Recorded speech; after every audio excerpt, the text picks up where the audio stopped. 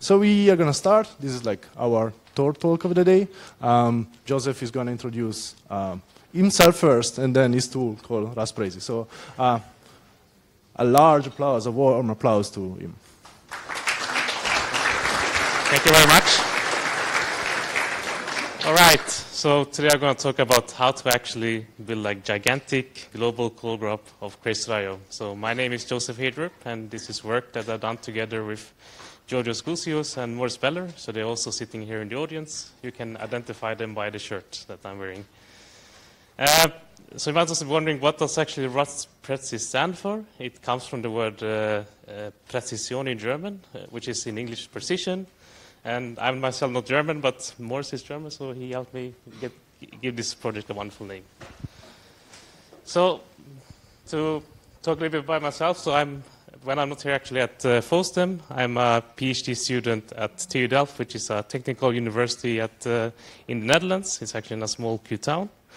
And what I actually do day-to-day basis is that I work on dependency management problems. So one of the projects, of course, is RustPräzi, but I'm also into understanding practices and way we can actually do dependency management more pleasant and better for developers. And before I was a PhD student, I actually worked on pull request prioritization, and that as a lead developer startup developed on that. So before we delve into actually the idea of building a gigantic call graph, I was thinking we can actually revisit a bit what dependency checkers or dependency management, how dependency checker works. Just a question, how many of you do use a dependency checker in general? Any hands? Okay, so there are quite a few. But I'll just give a bit introduction on how it actually works. So over here I have a cargo.toml file with some dependencies specified. And over here you can see that some of them actually have a version range to it by the tilde or caret symbol. And when we, let's say, like want to do some type of security checking or find out whether a dependency is vulnerable or has some license conflict, we first resolve the version. And after that, we actually build a dependency tree. And this is basically like the top-level dependencies, but actually, we do have more dependencies that actually depend on those packages that are specified in the cargo.toml file. And as you can see, I didn't, of course, go further, but this is generally how our dependency tree looks like. And in, let's say, like academia, we usually build dependency networks to actually understand how package repositories work like, and maybe also understand problems like the left pad incident. So over here, I have 3 packages. So one is package A, B, and C. And what we do is that we join them based on the same package version name. And this way, for instance, you can ask, like, for those who depend on left package, how many of them would be affected if that one will be removed? And yeah, as I said, we bring those basically merge them together into a single network. And then we have call graphs, and here I have a sample code, probably Rust Busudo, not exactly Rust code maybe, that actually looks into what is, that actually takes, it receives notifications, but we don't actually do nothing with it. So how do we build a call graph in this code? Well, the first thing that we do is we identify all the function calls and also the function definitions. So we have like like the main function and also like isReady. And from this, we look at who calls each other. And then we get a call graph like this. And in Rust, we can actually do this using, for instance, like the LLVM IR code, which was mentioned in the previous talk. So you can, for instance, use the LLVM OPT tool to actually generate a call graph. But then our idea is like this. So one problem is that when you analyze programs, you only get partial of it. And our idea is to actually go beyond the single program, actually into the dependencies and get the full picture of actually how all functions are called. So here, of course, we have the example with the connection and our own app, but we can also look at what functions do they also call the connection function. So we see here, for instance, like it calls something like request, and the other one is like network link, for instance. And yeah, and then the second part that we do in this idea is that not only do we only capture the functions of it, but we also annotate it with the versions. And by doing so, we can merge two concepts together, which is the dependency network and the call graphs, and together we get something called a call-based dependency network. So you might be wondering, why should we do all of this in the beginning? Well, as library maintainers, or even if you own something like crave.io, you might be interested to know certain things, what's happening in the community. And so, for instance, like this is, of course, this doesn't really exist. This is just a vision. So you might, let's say, like install Prezi, and then you might want to publish a new version. But then when you run it, you get a failed. And yeah, so the idea, why you got a failed, yeah, you remove the deprecated function. But then when we look at it, why did it get failed? Well, it's because you wanted to publish something that would affect 15% of crave.io. And a good idea here could be that instead of making this as a problem for those who depend on your library, it can be put on a, let's say, like on hold, and maybe some further analysis can be made on this. And then, as an example, so like maybe the limited threshold is 2% that you're allowed to break in crave.io. And then, for instance, you can also like analyze adoption. So here I had like two versions. So you can see, for instance, when you release your new version that from today and looking back 1 week, you can see that there are 5% less that are using your version of 0.5.0, and there are 12% more that are using 0.18. And there are also many more applications, like, for instance, like health aspects, maybe also licensing, security, and also maybe we can learn call patterns in general that can be for education purposes or other aspects. So the other question is like, okay, this maybe looks really cool, but how do we actually turn crave.io into a gigantic call graph? It might sound simple on paper, but actually it's much more difficult than that. So the first thing, how do we actually first compile 22,000 packages? Because in the cargo.toml file, you don't really know what compiler version is compatible, but also which architecture, for instance, because some packages are for Windows, some are for OS X, some are for embedded devices. So it's not all that trivial. And then also the other part is what is actually the entry point? What represents a package? Should it be the library component? Should it also be the binary, etc.? So it's not that simple. And the other aspect is the version resolution. As you can see with the version range, they are time dependent. If you solve a package today and you do it 1 week later, it might be completely different. And this is not this is also a problem that affects how the complete graph looks like in the end. And then with call graphs are an approximation of how a program is called. But there are two important aspects here. One is related to precision. So with precision is that you want to be sure that the call graph that you derive from the source code is exact and complete. And the other one is to do with soundness, because there are aspects, for instance, like dynamic dispatch, which is not easy to handle. And to sort of give an approximation of how it is, you can, for instance, like add unlikely calls. For instance, like you might have multiple implementations of a call. You basically create edges to all of them when you're not sure exactly which one it will do at runtime. So despite those aspects, I still went ahead and did this. And to give an overview of the approach, so the first thing that I do is to retrieve and build the packages. So that means like downloaded packages, and then I did also some like cleaning in the cargo.toml files, because in some of the versions you actually, on crave.io, you actually specify path dependencies, which does not exist when you use it. Then I validate them and build it. In the second step, I generate the call graph, and as I mentioned earlier, I actually did this with using the 11 call graph generator. I know from discussions on the Rust forums that there are different ways to do it, but this was the way that I started initially. So the first thing is that you get the call graph. You get like this very mystic function called identifiers, but it's not really mystic, but that's Rust mangled function identifiers. And then you demangle it. In this case, I actually used the Rust field tool to do it. And then in the third step, I build unique identifiers, which I showed like in the earlier code graph with the versioning. And then, similar to the dependency network, I merge them together.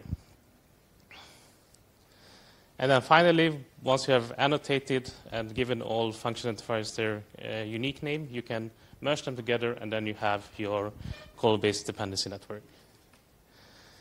So the first step is, I'm going to talk two main challenges here. So one is, of course, with the compiling, and then the other one is with the function identifiers. There are, of course, many other challenges, but I won't have time to do that. I did this back in 16th February 2018, so it's almost 1 year ago since I did that. And when I first tried to attempt building it, I got quite a few errors, which is, of course, expected and didn't make me so happy.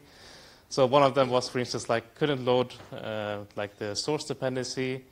Another one was, for instance, like could not run nightly features. And then there was also cases where there's a custom build commands that I could not execute. I was able to mitigate some of them. So, for instance, like the first case that I show over here is I did basically by using a rewrite command in Cargo that basically gets the published version of the cargo.toml file and not the one that you actually download from the API. Because sometimes they have path dependencies so you don't, I mean, they shouldn't really be there, but yeah, so that was an issue. And then with nightly features, so what I did is that I ran a couple of nightly compilers to get it working, but then the problem is that you don't always know what is exactly is the right nightly version to run for a crate. And then the last with custom build scripts. So one way we mitigated is by installing a lot of system packages. I learned recently there is actually one Docker file that actually does have all this system dependency. I haven't tried that myself, but there is a solution to it. And I think one important thing here which I would like to see in Cargo is that you can actually validate that the package can compile, but also that there are features that check whether, which version of the compiler you use, what environment, etc., being taken into account. And yeah, this one I will skip, but there are some other errors related to it, which is, for instance, like when I was trying to build that, many of the packages actually use a trait, but incorrectly. So there's a lot of these type of errors, so I find quite a few of them.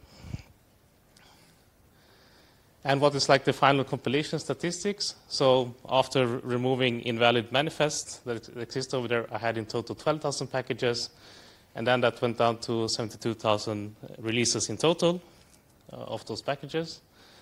And then out of those, I managed to build 49,804 call graphs, which is in total 11,000 packages or crates.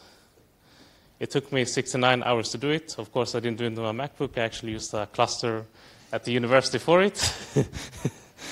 And in total, I could build, at that point of time, 70% of Crazy.io. So which shows that there are some actually really good guarantees with Cargo and Crazy to actually build packages. All right. Then the other part is with the Rust symbols. So I wanted to annotate version numbers to it. But then the problem here is that I cannot use simple regex to do it, unfortunately.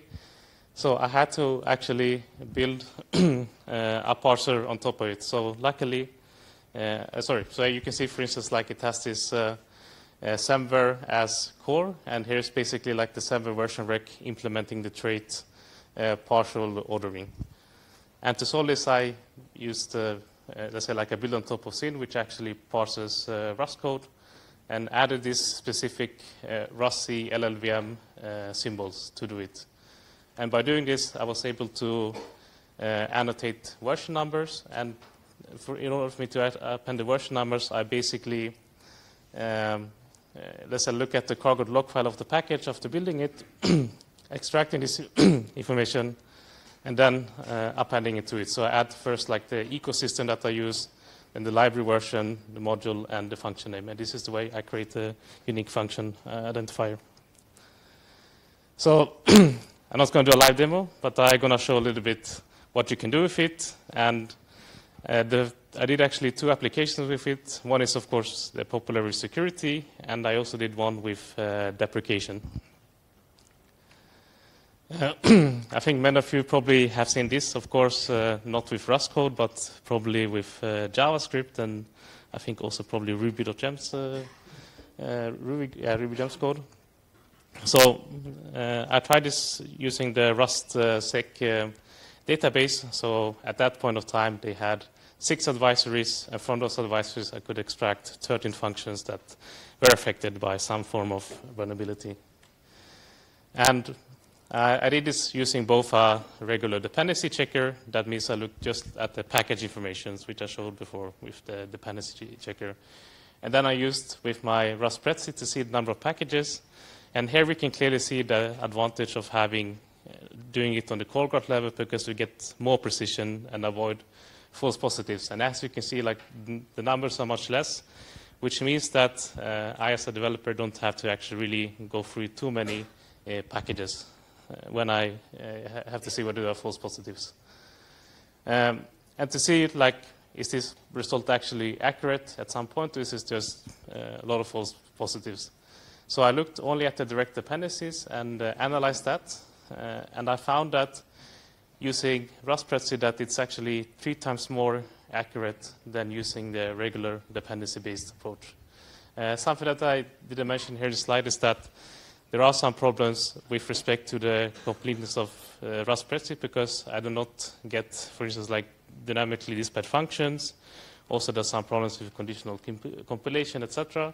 But in principle, by doing it on the call graph level, we can actually have higher precision when we do such type of analysis.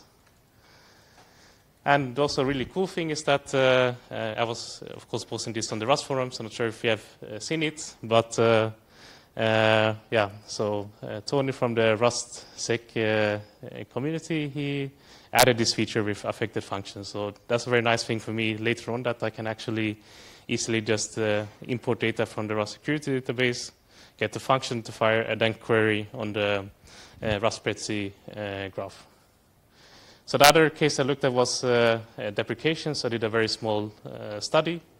So I looked at, so for instance, like the questionnaire is like, how many will be affected by a removal of a deprecated function? So this was the main reason why I wanted to do this. And so I looked at functions, like using my data set of all packages. I looked at how many of them actually had a deprecated function by using this annotation. And I didn't find too many of them. I found from 11 releases with 6 packages. So with these ones, so basically ones that were actually used by other people. There are, of course, many more. And I found that in total, those were actually using those 11 functions were 311, let's say, packages. And those are not only top-level packages, but also transitive packages. And if I would try to remove those functions, 52 of them would actually be affected. Of course, whether they're actually removed or not, that's a different discussion, but this is some form of analysis that you can do with RustPräzi. And yeah, so I really want this to be a community effort. So the way I envision with RustPräzi is that I would like to do analysis and do data-driven decisions for instance, the Crater project, which runs like a regression on Crater.io using the compiler, but also, for instance, like the ecosystem work group, where they actually try to find crates that have, for instance, like not been maintained for a long time, or some other problems in which they actually need some attention, and also the security work group, as I showed with one slide. Yeah, this is a bit like a little bit what I really would like to, sorry, this is really what I want to go forward with. And there are, of course, many open problems. So this is actually a prototype. And as a researcher, it's, of course, difficult to find time with researchers doing development. But I really hope to make this something that actually can benefit the community as, the wider community. And yeah, so as you probably have seen on T-shirt and also many posters, one way to actually help me to do RustPräzi better is to actually take my survey. So unfortunately, it's 10 minutes long, but I would really appreciate if you could fill out some problems that you experience with dependency management or other things, or other point or suggestions you have with dependency management in general. So thank you very much. I'm ready for questions.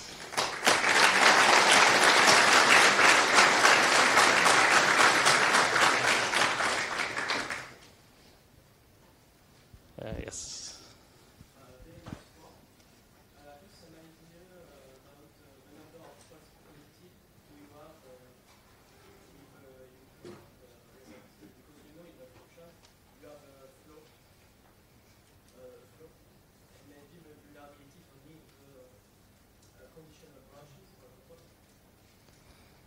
So your question is about what is the number of false positives in general with using RustPräzi, but also like with control flow graphs, why I don't include that.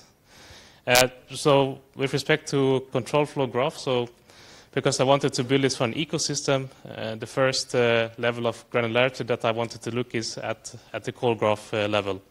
The other idea is that, for instance, I can like slice part of the call graph. I mean, let's say like of those affected paths throughout the ecosystem, and do more fine-grained analysis by actually extracting the control flow graph for that part of function, so going one step level down. And with respect to false positives, so because I'm using the LLVM call graph generator, it is precise, but it is not sound. So it is missing dynamic function invocations. It cannot handle, for instance, like generic functions. So this is a big problem in using this. And of course, I'm trying to look for better call graph alternatives. So I would really like some help here on actually how to do it better, but also do something that is more, let's say, like complete. For instance, like in Java, you have Suit or Vala, which covers a lot of features. It would also be very nice if there is something similar for Rust as well. Any more questions?